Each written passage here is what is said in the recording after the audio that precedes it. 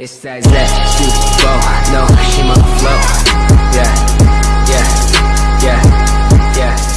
it's that Biggest Chinook salmon haul going to sea lions, seals and killer whales. It's been a long haul, but West Coast seal and sea lion populations have recovered over the past 40 years. All those extra predators may be eating more Chinook salmon than people are catching, according to a new study. Increasing numbers of marine predators could be bad news for Chinook salmon and for critically endangered southern resident killer whales. In a new study published in the journal Scientific Reports, researchers used models to estimate how many salmon marine mammals are eating. The reality is, if marine mammal population numbers are increasing, undoubtedly their consumption and predation is also increasing, said Brandon Chasko, the study's lead author and a Ph.D. candidate at Oregon State University.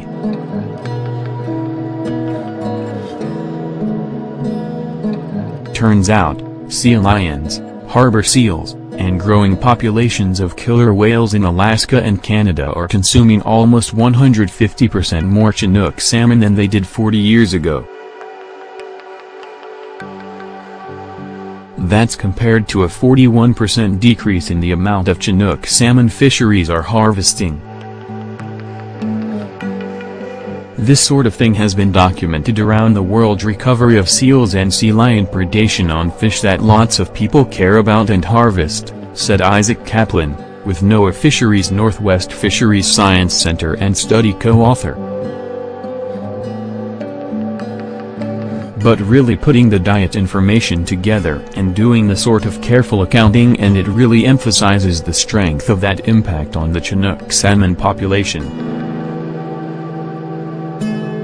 As the juvenile salmon swim out to sea, they get eaten by seals and sea lions. Then some salmon swim clear up the coast to Alaska, where booming populations of killer whales take a bite out of the Chinook numbers.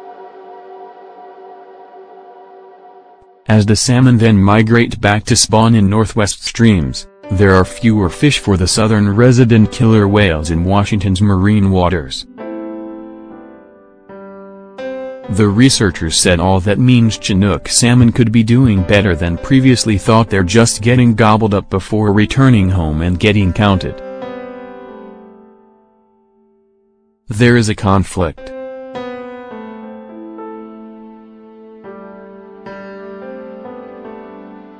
There is a trade-off here, Kaplan said.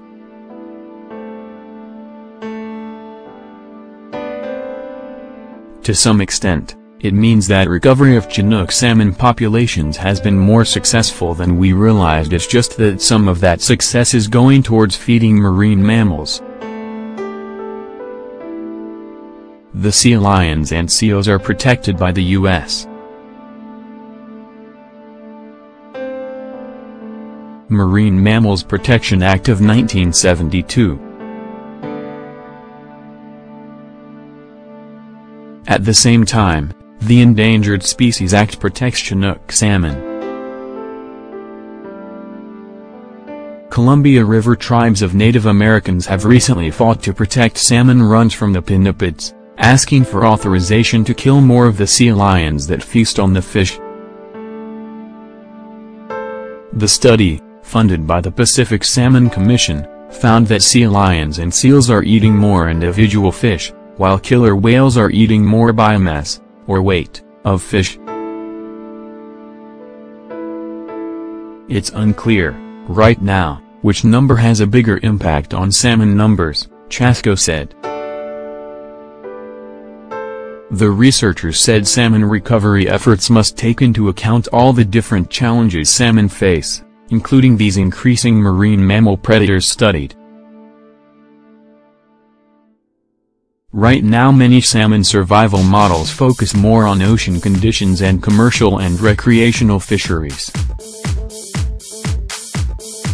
Taking more of an ecosystem approach to managing salmon might be a better way to go.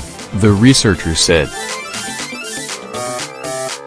There's more than just fishing to the story of salmon recovery. There's also predation, Kaplan said.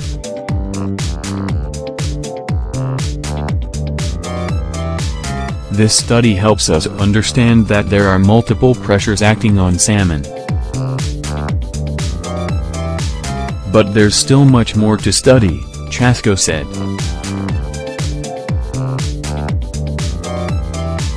For example, he said, is this an additive effect, or is it these predators simply taking fish out of the mouths of other predators?